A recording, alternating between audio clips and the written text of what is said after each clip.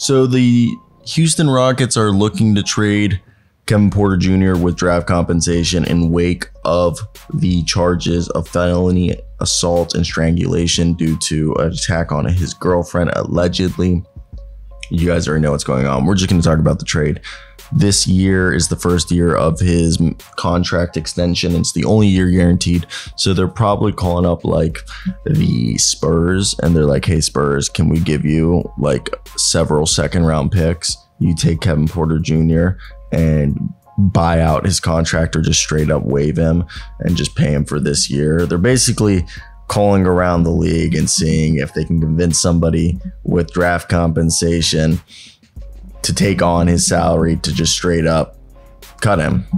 And I don't blame him. All right. That's kind of what I would do. And the teams that, besides the San Antonio Spurs, who the Indiana Pacers, Orlando Magic, Charlotte Hornets, Spurs, Wizards, and Pistons are all teams that probably could just straight up eat his salary, it seems like, if they wanted to do trades like that, with, again, San Antonio being the most likely because they can send them a veteran or somebody like a Devontae Graham, Doug McDermott. But let's just get into the report from Charania and what we're hearing about Kevin Porter Jr., the man that is allegedly going to be traded sooner rather than later, as he is facing charges. Now, this must be worse than it's a guy who has the history. I think it's just people are just done with him, but let's just get right into it. So again, before we continue, there are going to be references to the case. So if you're, I guess the word would be, if you guys aren't good at dealing with, bad stuff, just let me know down below, and not let me know down below, just tune off this video. So they're working on a trade, and supposedly the Rockets have contacted multiple teams offering draft compensation as an incentive to take on Kevin Porter Jr., who has this year 23-24 season guaranteed for $16 million, 15.9 to be exact, of the 4-year $82 million deal he signed. In this scenario, they're using Porter's contract. The Rockets will be using his salary to target a player under contract who can play immediately and help the team. The Rockets are keeping all options open with the future of Porter. So that's the big thing you guys need to understand right there about Kevin Porter Jr.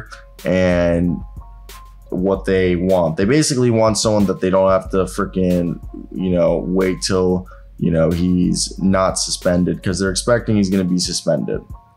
Now, the Houston went out and got Ime Udoka, Fred VanVleet, Dylan Brooks, drafted Amen Thompson, and Cam Whitmore. The NBA has already launched an investigation into Porter following the alleged incident on Monday against his girlfriend. And again, it's going to be interesting because, again, I think it's going to be a team like the Spurs. Okay, it's not going to be a good player.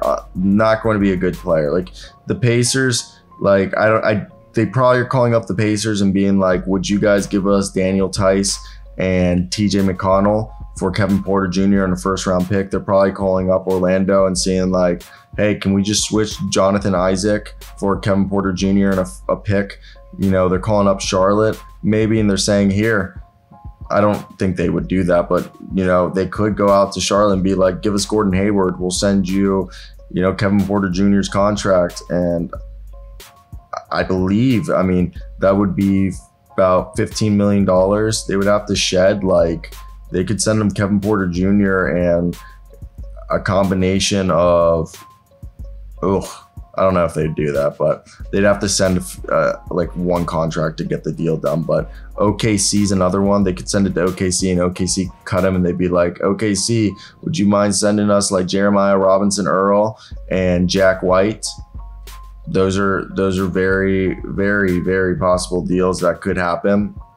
But the fact that this is all going down it's pretty crazy just to see what's going on and how it's happened, because a lot of people probably had no idea that Kevin Porter was going to be traded.